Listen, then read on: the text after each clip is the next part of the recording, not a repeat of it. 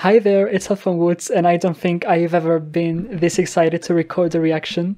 So I genuinely didn't know what to post this week because Taylor Swift already released her version of Fearless, and I don't know, I was running out of ideas, and suddenly some Marina fans found this really weird website. We started getting text messages, and suddenly Marina announced on social media that Purge the Poison would be the second single. I was literally starving for new Marina music. Like, Men's World came like in November, like 5 months ago, and I really thought I would not be able to wait any longer. But here we are, so welcome to my first Marina video. So we're going to react to the song first, and then we'll watch the music video. As you know, she posted a snippet a lot of months ago, and I've listened to it many times, so like I know that kind of pre-chorus and hook, and I wonder how different the production will be. I gotta say, I listened to the first second because somehow she or her team managed to leak the whole music video on YouTube. So I got the notification when it happened, and I was like, what is this supposed to be? And I clicked and I realized that it was the whole music video. So I know the song starts with like very in-your-face drums, so I'm just ready for my wig to be snatched. I already got the lyrics here as always, so let's begin.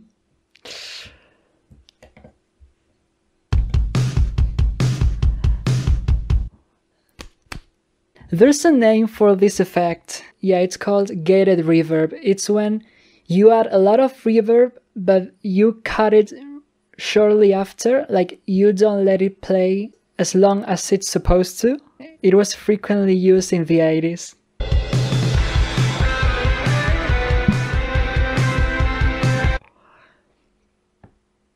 She didn't lie when a fan commented, "We need a rock album," and she replied, "See you in 3 weeks." All my friends are witches, and we live in Hollywood. This is the same melody as the 2007, alright. Hollywood, mystical bitches, making our own sisterhood. Fires come, fires burn, until human beings learn. She's almost rapping like I can't keep up with these lyrics. Virus come, fires burn, until human beings learn from every disaster. You are not my master. This is so cohesive lyrically with Men's World. Because in that song she says the planet has a funny way of stopping a fight, and the fact that she wrote that even before the pandemic thing, her mind. She's not being subtle here. She's pointing every single thing needed to be addressed. I love this melody.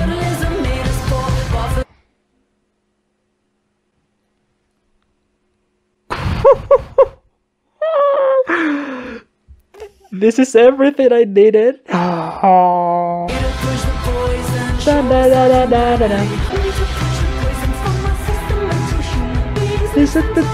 This is the section from the snippet, but it's like double speed.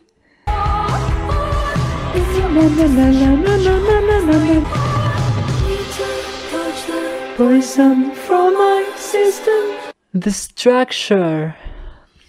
She repeated, like, what is this? Chorus, apparently? She repeated the chorus, but slower. Into human beings, listen, tell me. 2007, when Zero was the rage. Gone to jail. She kept the fucking vocals. Everything just falls away, and as we knew it, not feelings to yesterday. She's fucking delivering. Poison from my system into human beings.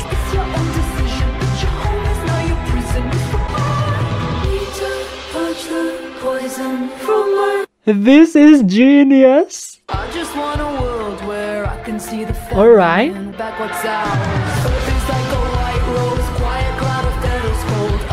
Poetry.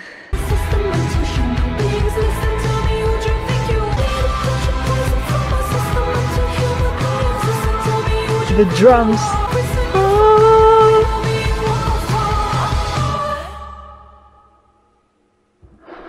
Give me a minute.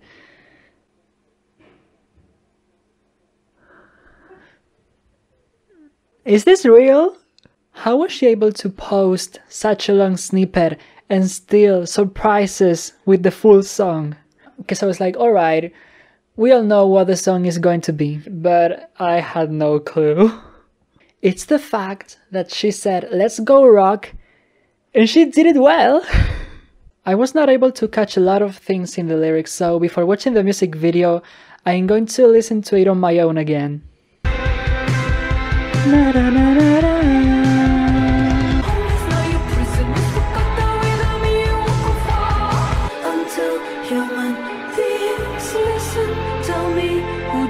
All of us we knew and now it belongs to yesterday. Inside all the love and hate from the system until human beings. Listen, tell me who you think you are. We only make up 1/4 of the government. See, that's what I didn't read.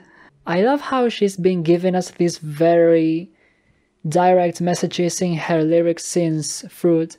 We got Savages, we got To Be Human, and now we got Men's World and especially Purge the Poison. This is much more aggressive.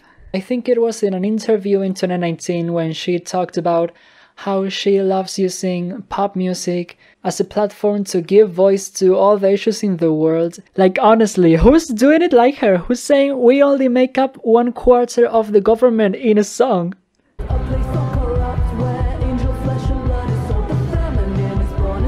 I'm still struggling to keep up with the lyrics. Am I hearing claps? Or is it just me?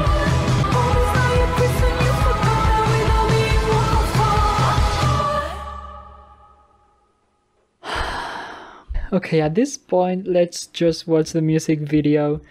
I've seen a couple of visuals because of course the video leaked and some people posted about it. I know it's like very dark. There's some neon lighting going on. She's like floating or swimming. Let's find out.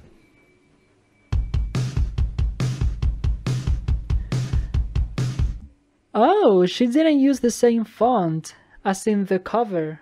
It's very vintage, and also the combination of green and pink is quite unique.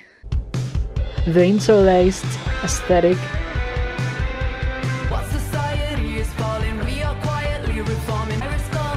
Her sass, like her attitude. She looks amazing in that shot.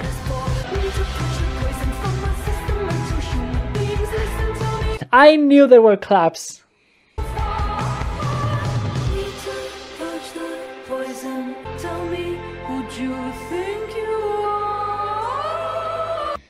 They're playing a lot with like double exposures.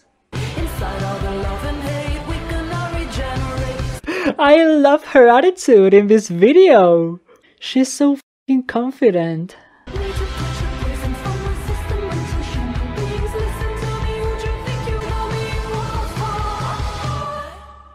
Nothing she's ever done is even close to this. I don't know how to express how amazed I am. Like, the editing was brilliant, the aesthetic was cohesive, she acted sassy as hell. I like how the water scenes belong to like the slower parts of the song. I like how glitchy it is. Like, she used, for example, the interlaced scanning, which is like when you get these weird bars. There wasn't even a storyline, there was no background, and she still ate it. So yeah, I got nothing left to say about this song. But Marina, you better release this song soon, cause it's been a whole year since we listened to the snippet.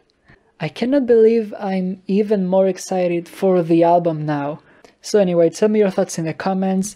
Share your insight on whether Marina should be cancelled for mentioning Britney Spears, because apparently a lot of diamonds are worried that the general public will dislike that. You can check these other videos on my channel, follow me on TikTok, Instagram, Twitter, and unless Marina takes another 5 months to release the vinyl and then the album, I'll be seeing you very soon.